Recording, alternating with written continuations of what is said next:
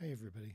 So instead of covering this material in class, I'm just going to record this brief video to give you all exposure to the ideas here. So we're going to talk about ethical business governance. This will have some important principles for you to understand when it comes to being an ethical leader of organizations. And because we're talking about business governance, we're going to be talking about sort of some high-level structural ways that businesses should operate. We're going to begin with this.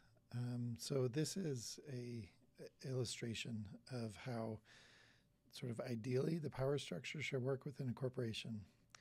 At the bottom right, you see we've got officers. These are like the CEO, certain vice presidents might be officers, COO, those sorts of roles, president.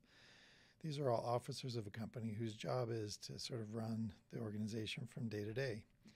The officers should report to the board of directors, and the board of directors oversees, they hire the officers, they oversee their work, hold them accountable, and then the board of directors in turn is elected by and responsible to the shareholders. And you can see also in this graphic, you can see value supposed to be created by the officers, managed by the board of directors, and then passed along to the shareholders. And sadly, what's kind of happened is that those roles have been inverted, where officers are taking precedence over everything, where the officers control the board of directors through something called board capture, and then the shareholders sort of come last. And I apologize that the graphic displayed weird there. I'm not sure why. So the problem lies largely when you get this inverted governance structure where the officers are sort of at the top of the chain rather than at the bottom. A lot of these failures have to do with the board of directors. And the board of directors is the group that oversees the company in a governance sense. They're the ones who manage the financial objectives and overall strategy. They're in charge of compensation and succession, both for themselves and for all the officers of the company. And they have this role of advising and counseling top management. And I want to make one principle really clear. The board of directors is the group that is ultimately responsible for the success of the organization. We usually assign that responsibility to like the CEO or the president of the company, but it's the board of directors that chooses that person to be CEO. And so a really common mistake that people make is they think it all falls on the shoulders of the CEO. The problem with that approach is then you're sort of letting the board of directors off without any accountability. The people they hire to run the organization as a board of directors should be people that they choose in good faith and making people who will make good decisions.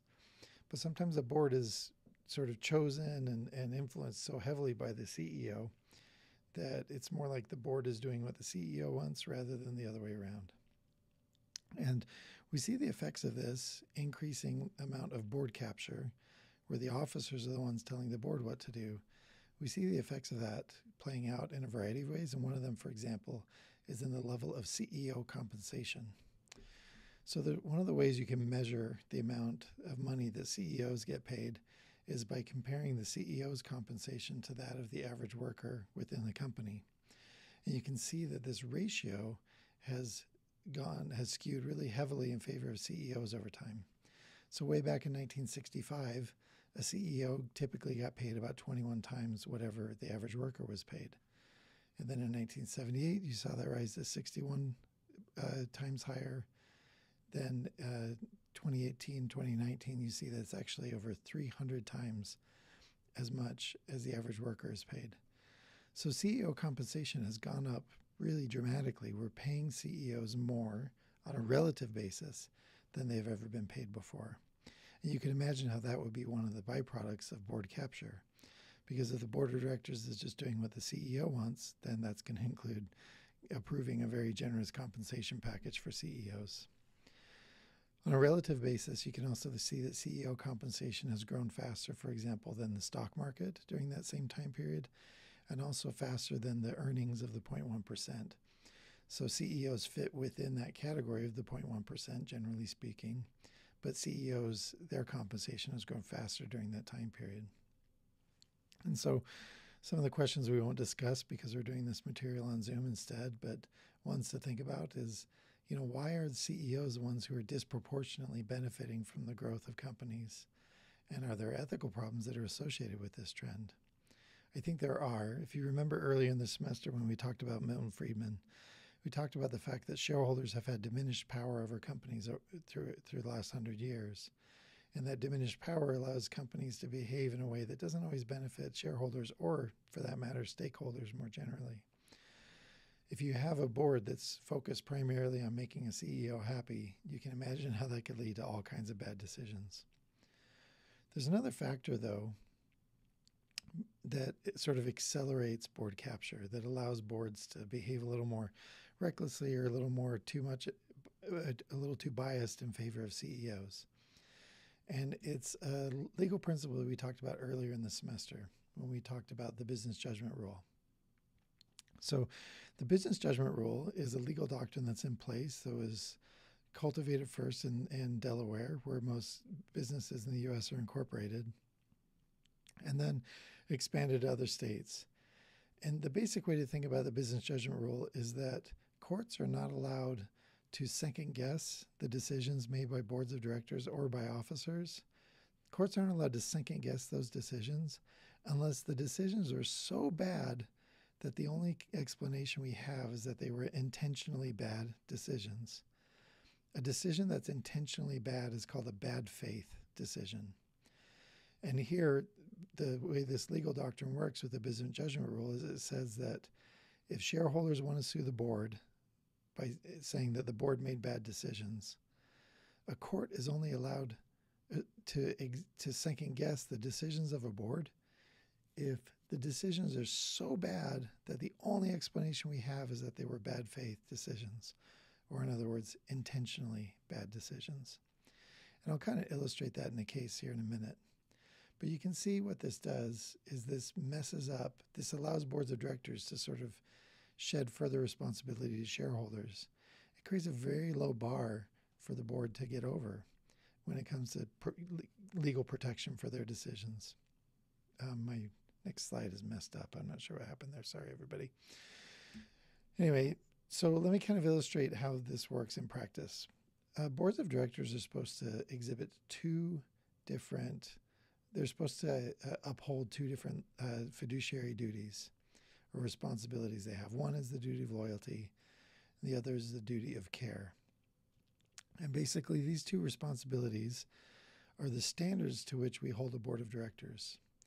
So, for example, they'll say we can't have a board engage in what's called self-dealing, which means they can't make decisions to enrich themselves at the expense of the company. It means they have to be honest and disclose things. So if they have a conflict of interest, for example, they have to share it with the rest of the board of directors. They have to share it with the company, with the shareholders too. It also means that in general, they have to put the organization's interests ahead of their own personal interests. So if there's ever a conflict between the board members' benefit and the company's benefit, they have to put the company's benefit first. It also assumes that the board act reasonably, that they act with reasonable care. Now, if you hear that as a standard, you might wonder, what is reasonable care?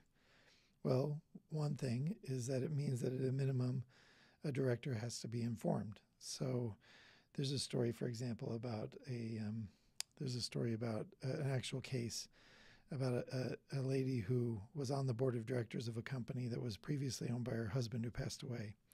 She took over his ownership and also his board seat. But she never went to board meetings. She was old and was an alcoholic. So she never went to these board meetings. And in the meantime, her two sons, who were the other two board members, embezzled a bunch of money from the company. The other shareholders got mad. They sued. They obviously sued the two sons, but they also sued the mom, even though she wasn't involved in the embezzlement. But they said she violated the duty of care. And her defense in court was, well, I didn't do anything wrong. I wasn't even at board meetings. How was I supposed to know this was happening? That's a bad defense if you're a board member, is to say, I was never around. So at a minimum, you need to be participating. You need to be informed. But then the next question is, well, how careful do you have to be? What's a reasonable decision for a board to make? Well, we're going to measure that by the business judgment rule. And I'm going to give you an example of a case that kind of illustrates this idea. In the mid-90s, Disney Corporation was run by a guy named Michael Eisner. Michael Eisner was a really successful CEO. He had built up the company to be a major media empire. He's the one who oversaw the purchase of ABC and ESPN, so that's why Disney owns those two networks. And he was the one who sort of built it into this massive media company. In the mid-90s, the president of Disney, so these are two different roles. Eisner was CEO and this other guy was president. The president of Disney, who got along really well with Eisner and had a great working relationship, he died in a really tragic helicopter accident during a skiing trip in Colorado. And so because he died, the board of directors of Disney had to find somebody new. And Michael Eisner said, hey, I've got a friend whose name is Michael Ovitz. So Eisner in this picture is the guy on the left. Ovitz is the guy on the right. Michael Ovitz was was the managing partner of the largest talent agency in the world. He was incredibly successful and seemed to be a good manager. And so Michael Eisner said, hey, let's hire my friend Ovitz. So the board of directors interviewed Ovitz. They hired a compensation consultant to figure out how much they should pay him. So they set up a whole compensation package and they offered him the job. And so the reason this went to court is because immediately after getting the job, Michael Ovitz started doing terrible work. He only showed up half the time. And the time that he was there, he was offending everybody, like really hard to get along with. And the relationship was so bad and his work performance was so bad that 14 months later, the board of directors decided they had to get rid of Michael Ovitz. This was a disaster. This was like a catastrophically bad decision. And so they had to decide, do we fire Michael Ovitz or do we let him walk away and firing him meant that they had to fire him for what was called cause, meaning they had to have a really good reason, a legally compelling reason to fire him. Usually it meant like gross negligence, he committed a crime or did something else that violated his contract. Well, they had to decide, was his bad performance gross negligence? Was it so bad that we can fire him for cause, or do we just ask him to resign? Well, if they ask him to resign, it creates a problem because it triggers what's called, and you may have heard this term before, a golden parachute. Basically a big severance package that he would get paid if they asked him to resign. If they fired him, they wouldn't owe him anything. So the board had to decide what to do, and they decided, well, let's just ask him to resign. So they asked Michael Ovitz to resign, and in the process triggered his golden parachute. For 14 months of work, Michael Ovitz got paid $140 million. I mean, that's a pretty good job if you can get it, right? $140 million just to show up half the time and do a bad job when you're there. So the shareholders are furious, and they sued both Michael Eisner, but also the entire board of directors. And they sued them for violating the duty of care. They said, you guys did such a sloppy job here. You cost us a bunch of money as shareholders, and we're upset. And so Brem in this lawsuit was one of the main shareholders in the lawsuit. Well, the court had to decide whether or not the board had violated the duty of care. And what they did is they went back to that business judgment rule. They had to say, okay, was this such a bad job, such a bad decision, that the only explanation we have is that it was an intentionally bad decision? So if the board can come up with any good faith reasons for it, any good intentions behind their decision, even if the outcome was catastrophically bad, then the board would get off without any penalty. Well, if you think about it, all along the way, they had good faith reasons for hiring Michael Ovitz. He was highly respected and well qualified. When they set his compensation package, they hired a compensation consultant, an outsider, who told them how much they thought they needed to pay Ovitz. The contract was drafted with the help of lawyers and negotiated fairly and at arm's length. And when it came time to fire him, they had to decide between firing him for cause or asking him to resign. Now, maybe you could argue that they should have just fired him. But if you fire Michael Ovitz, it's going to trigger a bunch of lawsuits. He's going to be upset. He's going to think he wasn't treated fairly.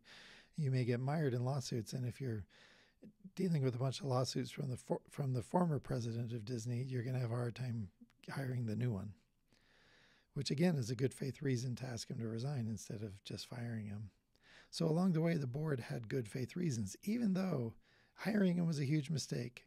Promising to pay him what they paid him was a huge mistake. And asking him to resign instead of firing him was a huge mistake. These weren't intentionally bad mistakes, meaning that the board didn't intentionally make bad faith decisions here. And because that was the case, the business judgment rule protected the board of directors, and the shareholders lost this lawsuit. And Mike Leisner and the rest of the board of directors got away without paying any penalty for this whole debacle. So as you can see, it's a really low bar that a board has to get over to be protected personally for their bad decisions.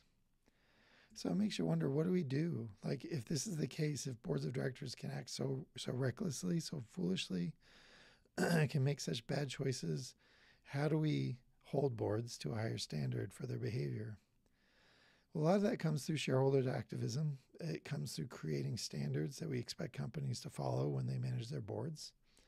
So here's a list, for example, of standards that we'd expect from a well-run board. That, for example, your board doesn't have more than two or three inside directors. An inside director is a director who's on the board but also works for the company in some other respect. You make sure that you don't have old board members who don't pay attention anymore. You elect your board every year. You limit the number of other boards that a board member can be on. You make sure that you have independence and the right responsibilities like audit, compensation, nominating, and so forth. And you hold the CEO to high standards. So you evaluate the CEO's performance by independent directors. You link the CEO's pay to specific performance goals. And you also make sure that directors are all shareholders, so that way their interests are aligned with that of the other shareholders as much as possible. And so you can see how we can create standards of board behavior that then get reported to shareholders. So if you're a shareholder, you can figure out, oh, is this a well-run board that follows high standards, or is it not? So that's one of the things we do, is we create market pressure on boards of directors to behave better. But, there's a lot more we need to worry about and think about, and that's why this is still an open question when it comes to ethical business governance. Because the law still favors boards of directors. It still says that boards are protected for their reckless decisions. As long as they weren't intentionally bad faith decisions, they sort of get off the hook. Now, there are some arguments in favor of this policy. If you're on a board, you're going to make decisions that involve risk, and not every decision you make is going to work out. But still, you can see how we've sort of created a power imbalance where boards of directors have a lot more power to get away with things than maybe they should. One of those things, like we've talked about, is that CEOs are getting paid a lot. And there are some arguments for and against this high level of CEO pay. Arguments for the increasing of CEO pay that sort of justify how much CEOs are paid today, or that these are just well-paid managers who are being rewarded for high performance. These high salaries also create the right kinds of incentives for innovation and risk-taking. And, not everybody can run a big company. Like, being a CEO of a large company is a challenging skill, and not everybody's good at it. And we see that because there are a lot of bad CEOs in the world. But, if we think about it, there's some arguments against high CEO pay as well. For example, inflated CEO pay actually makes firms less competitive, and it makes it harder for them to compete against foreign rivals.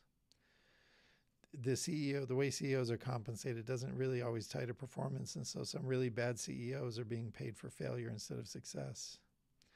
And these multi-million-dollar salaries actually can create resentment and lower morale among workers. And so it actually can create lower performance when you pay a CEO too much money.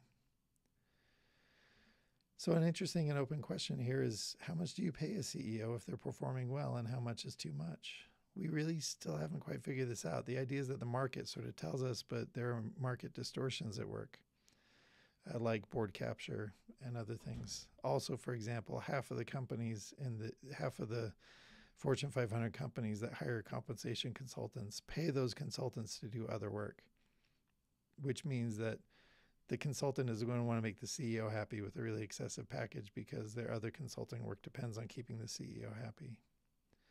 So there are all these sort of market distortions in place, maybe inflating CEO compensation. CEOs in the U.S. are also paid disproportionately higher than CEOs of companies in other countries. There are some legislative effects to try to limit the power and sort of freedom of CEOs and boards of directors to get away with stuff. Sarbanes-Oxley, which was passed in 2002 and went into effect in 2005, is an example of this. This law was passed following some of the great like financial scandals like Enron and WorldCom and Tyco, where shareholders were essentially lied to about the finances of these companies. So Sarbanes-Oxley imposed a whole bunch of requirements on publicly traded companies. You have to have a disclosed code of ethics for financial officers. You have to have an independent audit committee. You have to rotate your audit firm every 5 years. You're not allowed to engage in personal loans for executives and directors, and there are fines and imprisonment now for retaliating against whistleblowers, and also criminal liability for document destruction. That last one is rooted in a very specific event.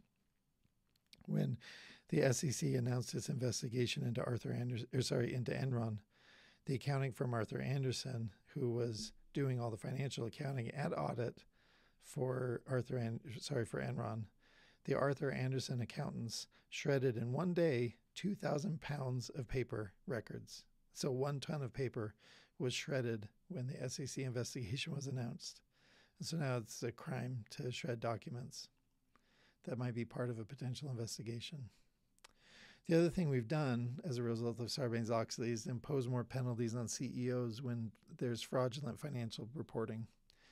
So a CEO can get up to 20 years in prison and $5 million in penalties for intentionally certifying false earnings, and even doing it mistakenly can still get you 10 years in prison and $1 million of penalties.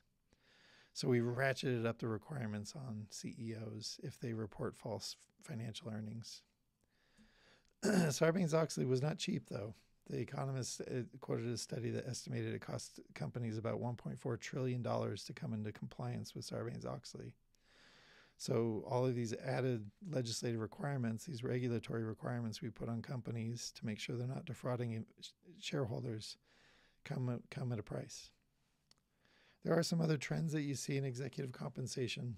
For example, the idea that some shareholders have pushed for the idea that shareholders should approve the compensation of CEOs.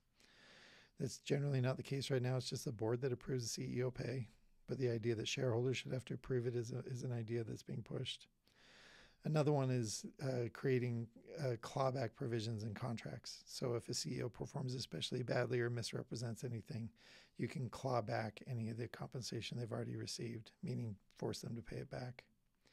And there's also an effort to prohibit golden parachutes, or at least limit them, so that way CEOs who perform badly can't just bail out and get millions of dollars as a result of bad work.